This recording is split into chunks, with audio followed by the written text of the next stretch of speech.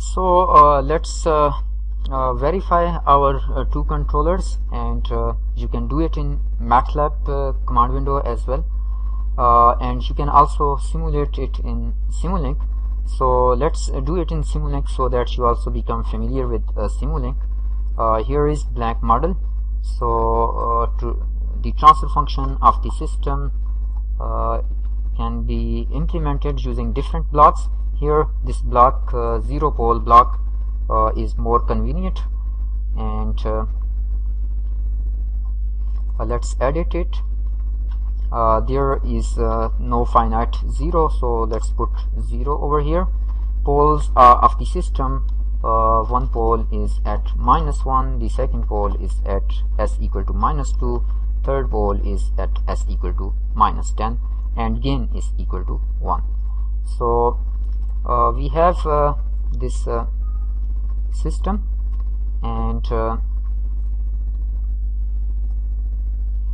then gain, ys over here, there is mistake, so there should be no 0. We put a gain over here, so there which block can be utilized, commonly used blocks, so gain, and gain of 164 to achieve the desired transient characteristics. And then unity feedback, here is the block difference, this one, and reference signal can be step input, is the step input, and can be provided with this block. So step input, and then the actual compared with this one, here should be difference, so let's change it to minus sign, minus, apply. So difference is applied to this system, and then we have unity feedback. So the output can be plotted on a scope. So let's use this scope over here, and the step response of the system.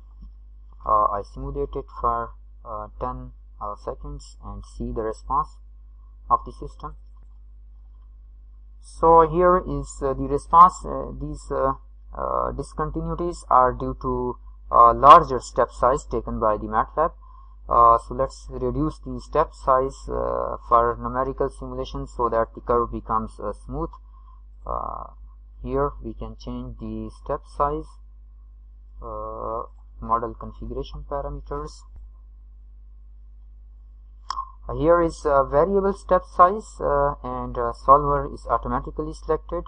So additional options. So here the tolerance, let's reduce the tolerance -5, so that the step size, it will take smaller step size to make the curve more smooth. So here we have more smooth curve.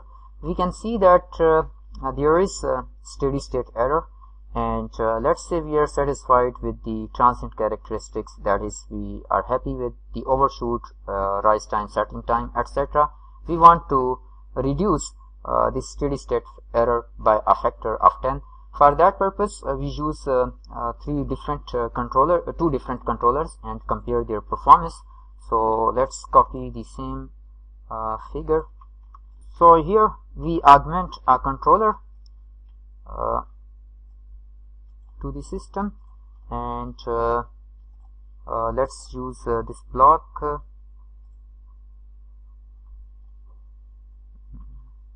I think this will be again useful, this block. The zeros that we have selected for the first compensator, there was 0 at -0.111, and the pole was at 0.01. Gain is approximately 1. So we have selected this controller. Let's plot it on the same graph so that we can see their comparison. Here we have multiplexer, commonly used blocks. So multiplexer, which will multiplex these two signals and plot it on the same graph. So here and here. So let's see their performance. Here we have designed a compensator, and we can see that this blue curve, which is the response for the compensator system, is transient characteristics are almost the same. There is some distortion.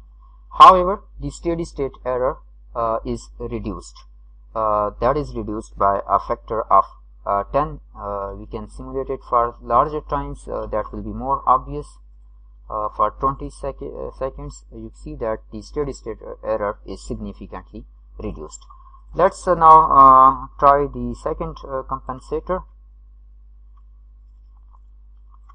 Second compensator, poles were placed at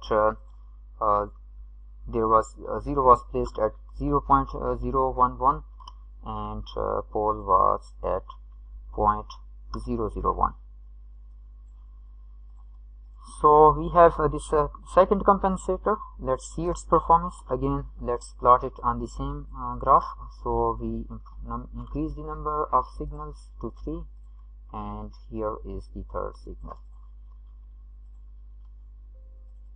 So this is the second compensator. You see that this orange line, which is the response of compensated system with the second compensator, almost overlaps with the yellow curve, which is the response of the actual system. So transient characteristics, the second compensator has less distortion on the transient characteristics. However, the steady state error, there is a long tail. It will finally approach to same value, but it will take more time. So let's plot it for more time, 100 seconds. You see that it is gradually reaching to the same value as this blue curve, which is the response of system with the first compensator. However, there is long tail in the response of the system. So which compensator among the two you will prefer, that depends upon your preferences. That is whether you can afford such long tail in the response or not, or whether you can afford distortion in the transient characteristics or not.